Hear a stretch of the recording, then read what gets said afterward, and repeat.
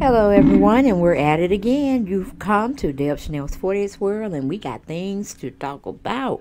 So come on in the room, come on in the house, sit down with your favorite beverage, and let's get to chewing the fat. Let's talk about this information here.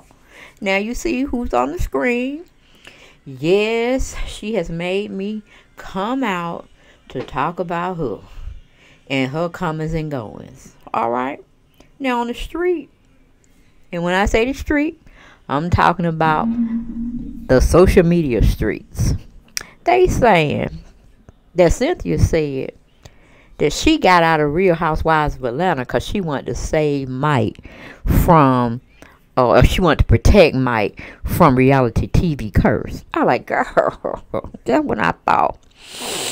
Just when I thought you had got some business about yourself and you weren't going to be telling any more lies. I was like, where's your PR person? Where's your PR person, Cynthia? Because you going on all these live, well, taped, I shouldn't say live, tape programming, reality show, not reality shows, but, well, you kind of really just call them gossip shows. You know, if you go to the Tamara Hall show, you go to the Wendy Williams show, you go to Ellen. It's just a celebrity show for celebrities to talk and chew the fat about what they're doing, how they're doing, and what they're going to be doing in the future, and what's currently being told about them on them social media streets. You know, they got to basically do that kind of situation. And Wendy Williams had already told her she needed to leave the Real Housewives of Atlanta because, you know, hey, her time has come and she needs to move on. And Cynthia, you know, was just on ET or Access talking about she was tired of reality shows, but she would not close the door on them. Now, how are you protecting Mike if you saying you don't want the door to close if an opportunity came up for you to come back on reality television? Now, are you worried about the curse and protecting Mike, or are you worried about the money and you being still in the spotlight? Let me know, Cynthia, because the lies that you're telling or the stories or explanations you got going on is not adding up. It's like you done put more eggs on your face.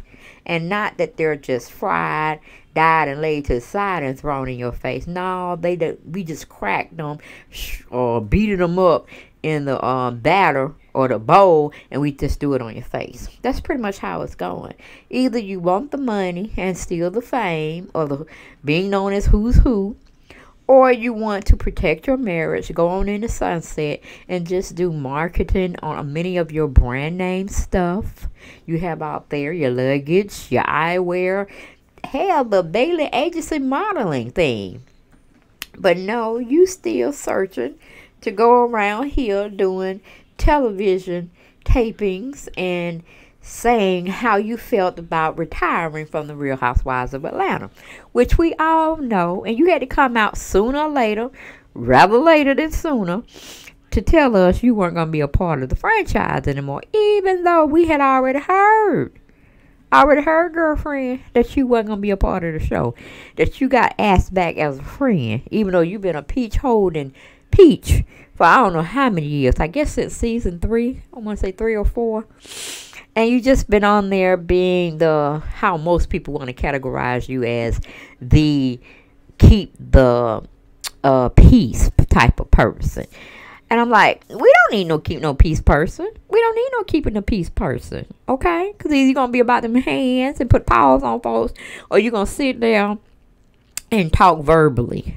Okay? Without using cuss words. But on the Real Housewives of Atlanta, that's all they know is to use cuss words. And I can't say anything about it because some cuss words fly out my mouth. And I have to repent, you know, at night when I'm saying, I repent right then and there. Okay, but sometimes you just be in the mood and that's the only thing that comes to your mind is a good old-fashioned cuss word. Okay? Kenya should know about that because she used them. Okay? And Nene. And let me see. Anybody else? Can I think? Marlo. I guess Portia, Portia about them hands. She wasn't too much about all that verbalness, so I can't use her. I want to say she want to go back and sling some of Kenya hair, because that was funny. That was funny. Portia just going around and slinging everybody down. But we ain't talking about Portia or Kenya on this video. We talking about this young lady, okay? And the way she's going around here showing her cleavage. See, that was classy. When she was with Peter, she was class act. I'm telling you, she was giving face all day as well as fashion. And I was like, I can't take that from Cynthia. That girl knows she know how to dress. And she knows she got the look that come with it. And that makeup, flawless. And she be doing her own makeup, guys. So we got to give credit where credit is due. That's why I said, I don't know why she don't hype up her face, her Bailey agency. And get some new acts in there. Because, you know, you can't hold Facebook for too long. But, you know, she in her 50s and she holding it real good. I don't kind of like that look on her. I don't like all that. It seems like it should have been a lot more lighter and not pronounced like that. But anyway. Yeah, Wendy had already told her, honey, your time has come and go. You need to go. And I guess Cynthia could have told her, minus all the bereavement she's been doing with, you know, her health.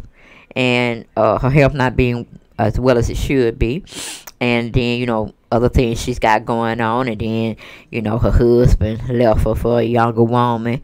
And he and she spending up all her hard working money. That would depress the hell out of me too. And I'd be like, okay, where's a drink?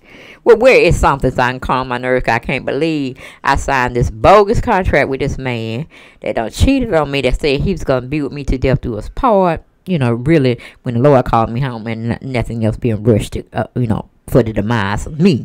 Okay? Just natural causes, just natural causes. But, yeah, I'll be in a deep depression too. All the money and the time she helped try to build her and her family legacy and stuff, and then he just gonna get tired one day and throw her away like a dirty old rag or whatever, and get him something new and help a baby and move on into the sunset. So, you know, for most people, being it on the female side or a male side, whoever got, you know, done wrong in a relationship is what I'm trying to say.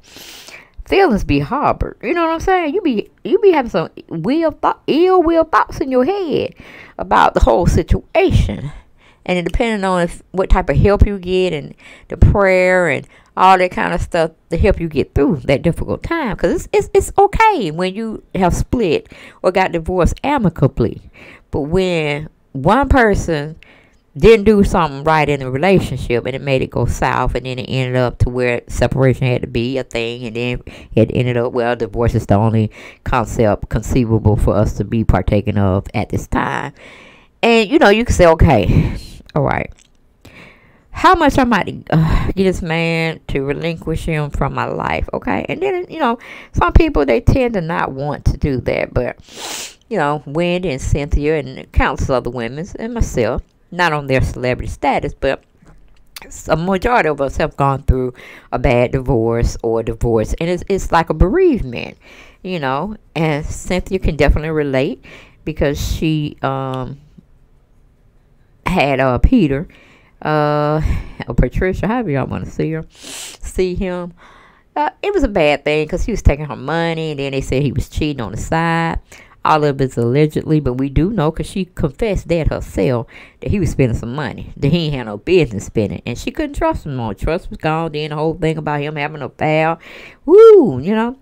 But I just I had to call out a spade when a person is being a spade. I'm like, Cynthia, you were just on somebody's show because I was watching it, or somebody. It was a taped show. Or well, it was an interview rather she was doing with, I think it was Access, Hollywood or whatever. And she, you know, they was asking her how she feel about not being a part of the Real Housewives of Atlanta franchise and this, that, and third. And then she, you know, they said, if you were asked to come back, would you come back? And she know for a fact, and they offer her a bone, offer her half of a piece, she would be right there signing that contract and like put me on. But in my mind, now, my gut feeling, I really felt Mike told her, you ain't gonna let them demote you like that and then stay on that show so you could be humiliated on it. No, you ain't. No, you gonna quit that job. And what's her name? Cynthia followed suit and did it. Now, that's just my opinion. I felt things went down because Cynthia would sign that contract. She still would have been a friend of the show. because she was thinking about her revenue, her money. But, you know, Mike, you know, all up in her business, I believe. And that's what we got here. She didn't want the friend, and that's all they were offering her at the time. And they was like, okay, see you later. But then they thought about it. They had an epiphany. They said, why don't we just put Cynthia on that that Ultimate Girls Trip OG style, you know, with the other has-beens. And maybe, you know, keep some of the current people. Like Kenya, she's currently being shown on the Ultimate Girls Trip. And then she over there getting in trouble with, shoot, I don't forget who they said she was fighting with. Then come to find out she was having an argument with Cynthia over there. I'm like, what are they fussing about? Because one of them shows ain't coming back. So is this going to be shown? No, I don't think so. Because that's on the Peacock, what do you call it, streaming service. And I won't be watching it because I ain't finna sign up for not now streaming service. Okay? I'm already obligated to Hulu and Netflix every month. I sure ain't finna get into another subscription because it would about something it would been on the Bravo franchise where I can get it on my normal stations. But it just is what it is. But yeah, honey, babies, family. Cynthia done set up there and said she want to protect Mike from reality TV. Knowing that son of a gun want to sit there and be on TV, any type of outlet he can, just long as it's not sports related, because he's trying to make his way into the entertainment field as well. And you talking about you want to save Mike. Mike loved all that filming time, honey. He wasn't missing out damn incentive to be out there. And you know for a fact, Cynthia, you know for a fact. And to come Cohen or anybody related to the show ask you to come back, you right back there. You ain't trying to protect him. You are not trying to protect him. So stop lying. Just take it in grace. Take it as it is. They didn't want you back.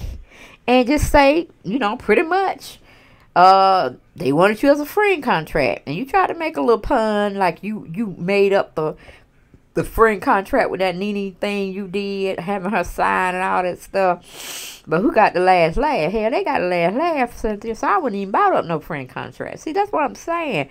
No way I seem like she got a better take on life and handling situations better than you. Shoot.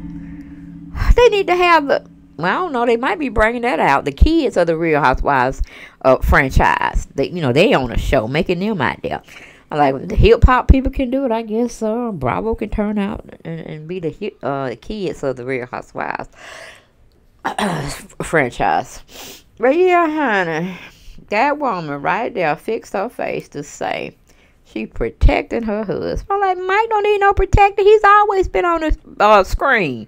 He been a sports arena screen. Him been on doing commentary, but he's still always been behind the camera. He love the camera and he needs the camera. Okay, because whatever happened to his book? Is it selling well? Can anybody get in the comments and tell me how his book is selling? Is it doing fairly well, or you know, how's it faring out there? And then again, you know, silly me. I guess you're gonna be like Sheree, having fashions with no clothes, and trying to say you got a sports line coming out called joggers, or they're joggers athletic wear, and we ain't seen that. So now you telling me you and Mike were supposed to be having some kind of dating show? At least that's what y'all were talking about when y'all were dating, and we were watching you all's comings and goings, and him proposing to you, and then it didn't even get taped, and you thought they were gonna get taken. Girl, I'm like, Cynthia.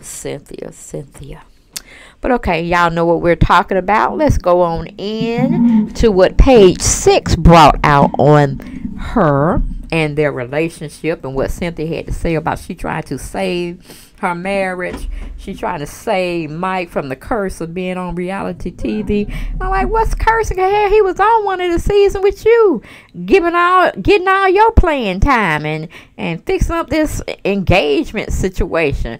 He was already, so he already cursed Cynthia. What the hell are you talking about? But anyway, that was my spiel. Y'all heard it. Y'all know how I get down. Now let's get on into this article. Now it's again from page 6, and it's by I think it's Elaine Resin. Okay, she titled her article, Cynthia Bailey wants to protect husband Mike Hill from reality TV curse. All right. Chill is not taking any chances. Cynthia Bailey admits in a new interview with Page Six that part of the reason she left Real Housewives of Atlanta was because she wanted to protect her marriage to sportscaster Mike Hill. Now, I call foul on the play. I call Cynthia a liar. She didn't want to leave. They didn't want her back. Cynthia, just face facts. It's better to face the truth than live in your own little bubble world and you say what your mind is telling you, but that's not in what's happening in reality, baby. But going on from my spiel to the article. After going through my divorce with my ex, Peter Thomas, I'm very protective of my second marriage because, I really want it to work. And I want to do everything that I can to protect it and to protect Mike, the reality star exclusively told us this week. Bailey, 54, announced in September she quit Real Housewives of Atlanta after 11 seasons. She and Hill, 51, just celebrated their one-year wedding anniversary on October 10th. I'm like, Cynthia, correction, minor error. You were demoted, baby. Demoted. You did not want to take what they were offering you because they weren't giving you your peach back. You lost it. You even said you missed your peach.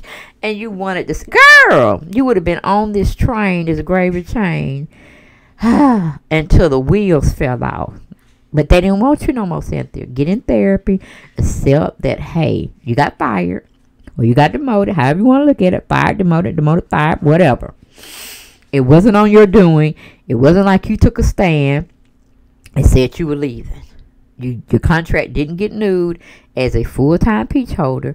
It got renewed on a friend basis. Okay? Accept it. Deal with it. Live it. Okay, going back to the article, it said the Real Housewives of Atlanta star told us the Bravo show is a little bit of a slippery slope at times and not always the most positive atmosphere to bring your family and your husband into. But you did it very well, Cynthia. You did it very well for so many years, girl. That was your gravy train. Okay, you bit off of it and you ate it as much as you could, and you got all your advertisements and showcasing all your brands you were putting out there and all that good stuff. So don't try it. Just live in your truth, and that is the truth. Okay. All right. Going back to the article, it says Bailey speaks from experience. She wed Thomas on the show during her first season as a housewife in 2010, and their marital woes played out on camera for years. They eventually split by 2016.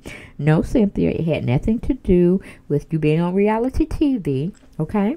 Because half of it we know as being in the age of reality TV. Majority of it is script and edited out and either made for you to look good or made for you to look bad. It's going to fall one or the other. It's not going to be both. Okay? And like you gave us throughout the seasons you were on, in my opinion, you were lukewarm, okay? And you can't even be lukewarm from a Christian standpoint. You got to either be in fire of it or you just got to be totally, uninvited or uninterested. You know what I'm saying? But again, you are a straddler. You go where the most popular vote is being cast. And that's just how you do things. You go under the radar and hope nobody sees you any different from anything. You want to be let in. You want to be a part of. And you're just hoping to gracefully be that balanced person, that neutral person, And we don't need that in reality TV. We need drama, Cynthia. So you ran your role for as long as you could have, and the public spoke. They didn't want you anymore. Okay, and it won out this time because you really should have been gone. I could have dealt with Kim Fields. I could have dealt with even seeing Shamara behind on there for a little longer. But no, baby. Let's deal with what's the truth. Do we have to get nowhere on you, girl? But anyway, going back to the article, it said, honestly, whether we were on the show or not, I don't think it would have worked out now.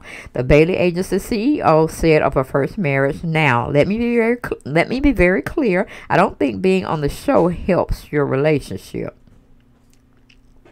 Well, Cynthia, if you're living the truth or living your truth in the relationship, whether you're being filmed or not, we all know marriage has its ups and downs. And unfortunately, you chose to sign a contract to show us some of your ups and downs. And depending on how boring or good it is and how good the editing is, we would get to see what they want to show us. And half the time, it's probably not showing you fairly well in the situation, or anybody on reality TV. They want drama. They want suspense. They want a resolution. And they don't want no unicorns and everything in unison and harmony. Or hell, we would have kept the Sean Snow from season 1. But she was all about the Lord. She was all about her business of serving the Lord. And she knew what type of life she wanted to live. And only thing Barbara wanted to do was throw salt on all that darkness and show some negativity. And she learned the game quick. She like, okay, I thought it was something I could do, but nope, I can't do it. I can't do it. I can't be in the devil's playground. So she pretty much opted out, and and she was cool with it. And of course, Real Housewives of Atlanta was just starting. It was brand new, and so most of the people were gunning for or coming back for each episode during that season to see neneleakes, because she really hit the ball out the park. She came to play, all right. And then with Kim being added into that mix and her Big Papa story, it was all like popcorn, because it was, like I said, new, it was fresh, and everybody needed a little drama who all that basically wanted to look at the show. So it was good while it lasted. But as we saw y'all in y'all formative years, and you were getting, money started making you look better than what you were already looking. And then, the wealthy part of you, when you got several seasons under your belt, you start getting into owning stuff. You start getting into entrepreneurship and showing another side and stuff. So it was like a growing period. But at some point, you just stop, Cynthia. You just stop growth, everything. You just sitting there like a bump on a log. Like we could have cast you over, anchored you under the sea. And then when we got tired and we need to move on, then we would let you back up. But you were just giving us like dead wood, pretty much. Or at least in my opinion. But again, I have to give you props. When it comes to fashion, when it comes to that face being beat, girl, A1s across the board, or 10s across the board, can't give you nothing but that. But child, your relationships that you form with men and women, it's questionable. Very, very questionable. And when you go and do these interviews, I be sitting like, why are we even letting her talk? I'm almost like Kim Zolciak. Just sit there, look pretty, don't say nothing. Just sit, look pretty, but don't say nothing, okay? Don't say nothing, Cynthia. But anyway, that was my spiel. Going back to the article, it said, but if your relationship is not solid or there's issues you guys are going to dealing with, those issues are going to play out whether you're on the show or not. So that's just what it is. Now, if you're in an argument with your spouse or partner, however you want to be, you ain't gonna be on live television or tape television and your spouse getting the best of you. You go, this finna show around the world. Man, I'm finna get into his behind. You know what I'm saying? And we just gonna go have at it. And then we got to deal with the blowback or how editing show up. We'll deal with it then. But you ain't finna get the best of me. That's what you be thinking in your head. You know what I'm saying? And most people can handle that pressure. Some people can't. But going back to the article, it said, Thomas also previously spoke of the challenges of being married while on a reality show. That's right, because when you got the cameras following you and people know who you are now and they want to film you, just in case you cut up, they'll put it on their social media outlet and it's going to blow up. You get viral. You go viral. But yeah, got to watch your step when you're out there. When people know who you are, they know you're connected to a certain brand out there. And they just either want to be a part of your world or they want to pretty much tape your word and put it out there. Okay? But those are the challenges. You know, you chose this career field, and it makes you become very lucrative with financial gain. So with that, you are putting yourself in a fishbowl, and we as an audience are looking at you to entertain us. And that's pretty much what it is. You don't have a life to yourself anymore. But going back to the article, it says, while the show is not the single contributing factor to the turmoil in a relationship, Real Housewives of Atlanta had a lot to do with it. The restaurateur said in July 2016, reality TV can be a blessing and a curse, and it provides tremendous opportunities, but it also puts one hell of a strain on a relationship, especially if the foundation is not solid. Bailey reiterated to Page 6 that she really wants her marriage with Hill to work, but clarified that the talk show did not pressure her into leaving. Real Housewives of Atlanta. Mike is supportive either way, she told us. But I think he is very excited for me to be in on television in other ways, something a little less drama based. Yes, because I remember Mike saying that Cynthia was the only classy person on them. Candy was okay because he was trying to rub heads with her to get through and make connections for him as well in that other arena of entertainment. So he didn't want to brush over her. But he said the other women were ratchet. So I'm like, Cynthia, if he was sitting there talking about your co-stars and you did have a relationship off camera with these people, shouldn't you be looking at him some kind of way? Because I'm sure some of your money that you made on this TV show, okay, around your ratchet classmates, is lacing his pocket somewhere, okay? Because I know you paying for certain things. He ain't paying for everything. So you need to ask him to rethink or have his mind retrained to how he think about ratchet TV, because it's still putting food on the table, clothes on the back, and shelter is in place. Because she was part of that ratchet TV show and around some of those ratchet women. So Cynthia, yeah, you need to check him and then check yourself. Okay? Because I'm sure he wouldn't be letting you talk about his playmates or his cohorts in the sports arena. Okay? Just had to check you there, sis. Just had to check you because you kind of sounded kind of crazy as usual. But, you know, come on now. You're going into your 55, going upward, 60s. And we need you to be either hush like Kim said, look pretty, or just look pretty for the camera. Don't say too much, okay? Don't say too much because you be contradicting yourself all the time you open up your mouth. But anyway, Bailey, who will be on Peacock's Ultimate Girls Trip in November and is also working as a Seagram's Escapes ambassador, said she also is very excited because she's bringing out a new drink for them. Who cares? You know what I'm saying? Because I tried that peach Bellini. It was horrible. Whew, it was horrible. And it was just one me. My daughter tasted it. Her husband tasted it. And they felt the same way. And we are tropical fruity type drinkers. And that was just horrible. But anyway, going back. I just need a little bit of a break, she said, adding that she would consider one day going back to the Housewives, but not right now. Right now, I need a break, and I want to focus on some of these other things I've got going on. Now, see, Cynthia, that's what I'm saying. In that statement, those are your words. One statement you saying you wanted to spare your husband, Mike, from anything dealing with reality TV because you feel it's a curse. Then you coming back talking about you want to go back to Housewife. So I'm like, girl, give me face and fashion all day and sit down. Give me face, fashion all day and sit your ass down somewhere, okay? And make some money on your businesses you already have established out there. And that's all I want you to do, Cynthia, in my opinion. All right? But that's all I have for this particular video. If you like it, love it, gotta have more. Okay? Share my videos. Share. And like my videos, okay? And guys, I will see y'all next time.